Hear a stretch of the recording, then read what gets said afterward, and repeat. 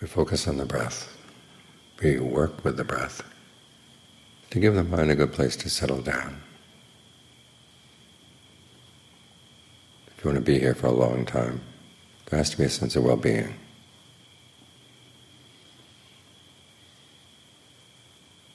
And you try to create that by focusing on the breath, by adjusting the way you breathe, by adjusting your perceptions of the breath, and adjusting the ways you talk to yourself about the breath.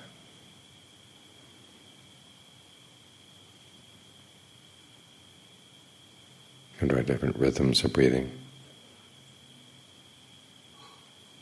You can try different images in the mind of how the breath comes into the body, how it goes out, and when it runs through the body, where it runs, what direction it runs, what direction it runs. Sometimes it's good to think of the breath going down the spine as you breathe in. Other times it's good to think of it going up. And this is something you can explore on your own. When Ajahn Fuang would teach breath meditation, he'd give his students Ajahn Lee's method 2, which talks about breathing in, starting at the back of the neck, breathing in from the back, going down the spine, going through the shoulders and the arms, in the middle of the chest, going down through the intestines. But he certainly wouldn't limit his discussions of what you can do with the breath to those options. Sometimes you talk about thinking of the breath going down the spine, and instead of going down the legs, you think of it going down into the ground. So think of your spinal column being rooted down in the ground. What does that do to the way you breathe? Or sometimes you notice as you make a survey of the body that some parts of the body seem to be missing, or they're not where they should be. Your shoulder may be someplace not where your shoulder is, between your neck and your arm. I'll notice that.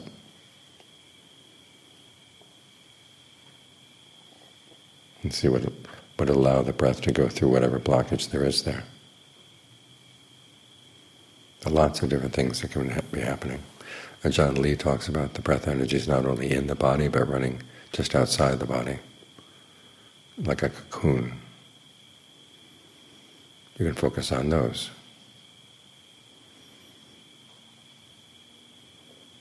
And the purpose is to give the mind a good place to settle down. And the Buddha talks about working with the breath.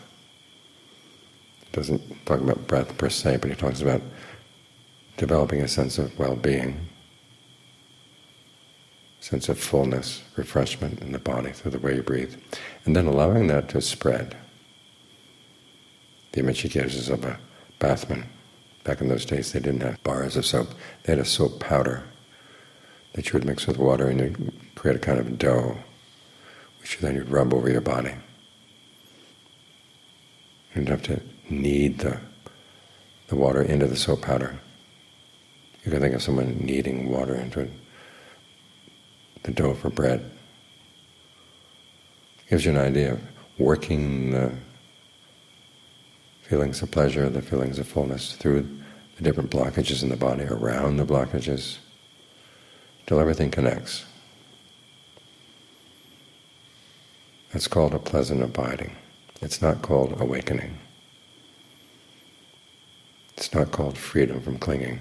This is an important point, because sometimes we work with the breath and we think that if I got perfect breath throughout the body, there would be a sign I have no clinging in my mind. But that's not the case. There are cases when there's mental clinging and there is a tensing up in different parts of the body. But there are lots of ways that the mind can cling that don't have any effect on the breath at all. You can have perfectly good breath, smooth breath, wide open breath, well-connected breath. There can still be defilements in the mind. So you have to remember, we're here not to create perfect breathing. We're here to breathe well enough so the mind can feel comfortable with the breath and be willing to settle down, and it's not disturbed by the breath. It's good to get the breath as subtle as possible. It's like tuning in to a radio station. If the radio is not well tuned, there's going to be a lot of static. You can't clearly hear what's being said or whatever music is being played. But the more precisely you are tuned in, then the less static there is. Then the more you can hear. The less disturbance there is from the breath, and the more you can watch the mind. So we're creating a place where we can do the work. But the real work is in the mind. And sometimes you find as you breathe through a pattern of tension in the body, something from a childhood memory comes through. You realize you've been tensing that particular muscle since who knows how long. So that's symptom management. When doctors treat an illness, sometimes they can't attack the cause right away because the patient is in so much pain.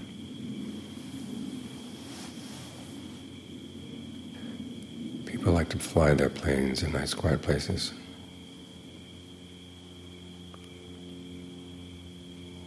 Reminds me of the time when I was staying on the hill. One time I was sitting, I was all alone on the hill, it was very quiet.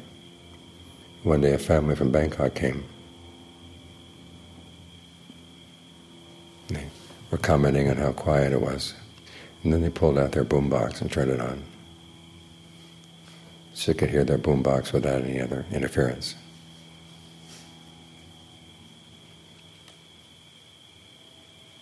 So there are cases when a patient is in so much pain that you have to treat the pain first before you can treat the actual cause of the disease.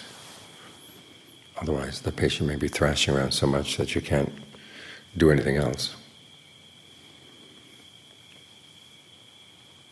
And it's the same with working with the breath. We're working with the symptoms, we're not working with the cause. After all, the cause is in the mind. Mano bhubhangama tamma mano seta manomaya. All phenomena have the mind as their forerunner. They're excelled by the mind, they're made by the mind. So we're here to look into the mind. We work with the breath for the purpose of getting to the mind. We can learn some interesting things about the breath, how it's helpful not only to create a sense of ease while you're sitting and meditating, but also while you're doing walking meditation. When you're sick, it's good to be able to know how to deal with the breath energies in a way that helps deal with the pain of the illness. And sometimes actually there are illnesses that are caused by tension in the body. You can relieve that. But those are side effects. And John Lee compares them to plants growing on the edge of a path that you followed, walking back and forth, back and forth, back and forth. You notice that some of the plants are edible. Some of the plants can be used as medicine. You're not there for the plants, you're there to follow the path. But there's no harm in gathering up the plants and eating them along the way.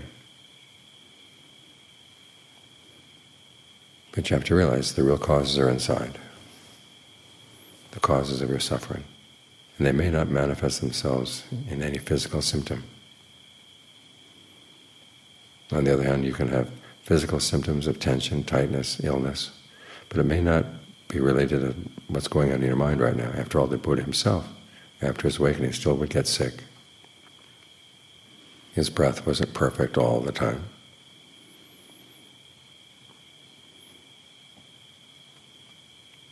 So we work with the breath just enough to get the mind to settle down.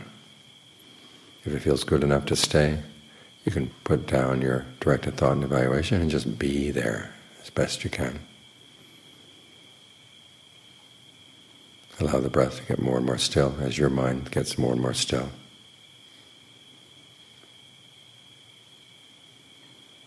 And then whatever subtle movements come up, then you can see them.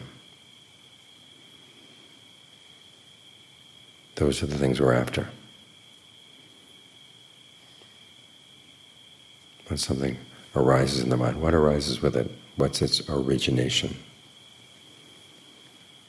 I.e., what cause is there in the mind itself?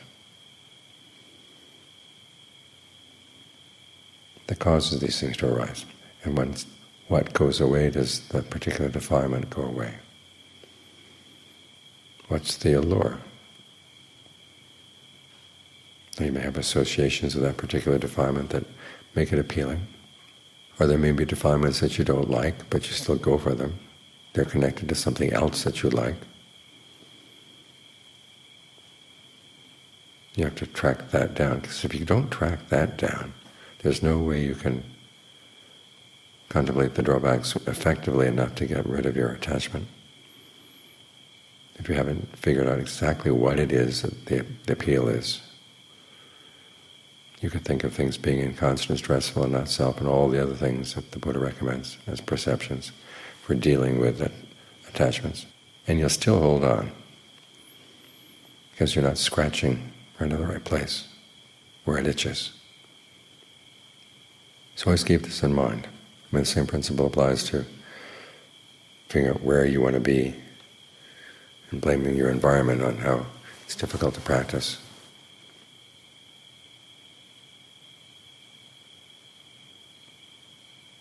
Some environments are very loud and very disturbing. You want to get away from those. But there are others that it's nice and quiet and you still get upset. Well, the problem is not with the environment, the problem is inside, and that's where you've got to look.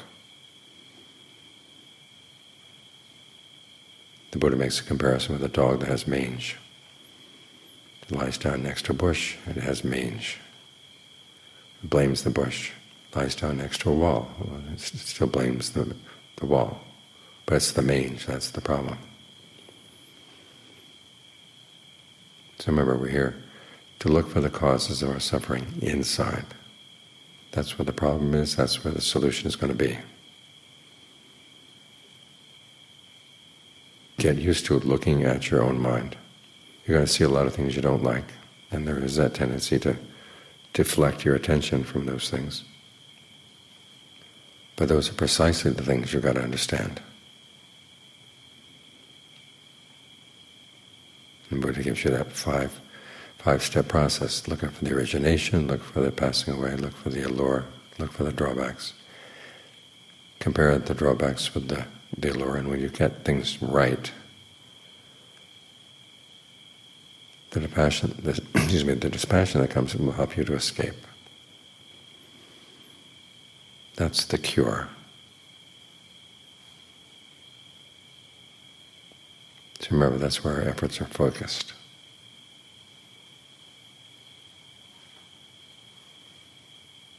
Don't get waylaid someplace else.